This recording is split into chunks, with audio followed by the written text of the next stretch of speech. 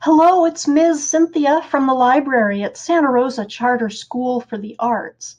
This video explains how you can create your own account in our school library catalog, a skill that is especially important while we shelter remotely, and even more so because the school year has ended and many of you weren't able to get back onto campus to turn in your library books. By creating your own account, you'll be able to look up what books, if any, are checked out to you.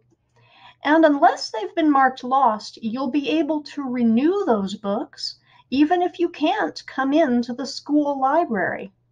You can access our catalog from anywhere by computer at any time. First step is to navigate to the catalog's URL. santarosacity.fallatdestiny.com/. That's santarosacity.fallatdestiny.com/. You'll arrive at a page that lists all of the sites among Santa Rosa City Schools. In the right-hand column under Charter and Alternative Schools, find and click on Santa Rosa Charter School for the Arts.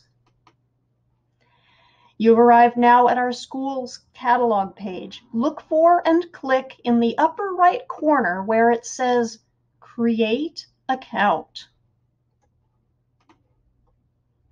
You'll be prompted to input your last name and your student barcode. Your student barcode is your 6-digit Santa Rosa City Schools ID. Hopefully many of you have already used this number to access resources through the public library with the Student One Card program. Ask for help from your parent or guardian if you don't know your student ID number. Once you've input your last name and barcode, hit the Next button just below. You should now be matched with the patron record that's set up for you in our catalog. Select a username and password. Please also include an email address in case the library needs to contact you. Input these things and hit Save. Now, the next time you visit the school library catalog, look for the Login button that's also in the upper right corner. Input your username and password and click Login. You'll know that you've logged in when you view the catalog page because the name of the account holder will be displayed in the upper right corner. This screen image is from an account that is named Read Aloud. Now over here to the left, see where it says Catalog just below the name of our school? Look for the tab just next to it where it says My Info. Clicking the My Info tab will show you the books that are currently checked out to you.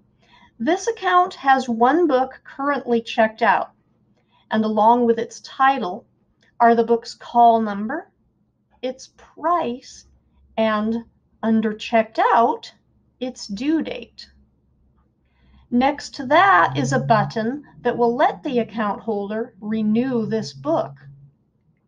The My Info page will also show you any resources that are checked out to you, things like textbooks or musical instruments. If you owe the library any fines, they'll show up as well. And you can also see a list of any holds that you've placed on items in our library. This account holder has 2 items on hold. One is ready and one is pending. Okay, everybody, that's it for this video. I encourage you to try creating an account for yourself in our library catalog. Be sure to use the My Info tab to renew any books that you have out. Keep checking my videos because this is the first in what I intend to be a series about using our library catalog. In the next video, I will talk about searching the catalog for Santa Rosa charter school for the arts.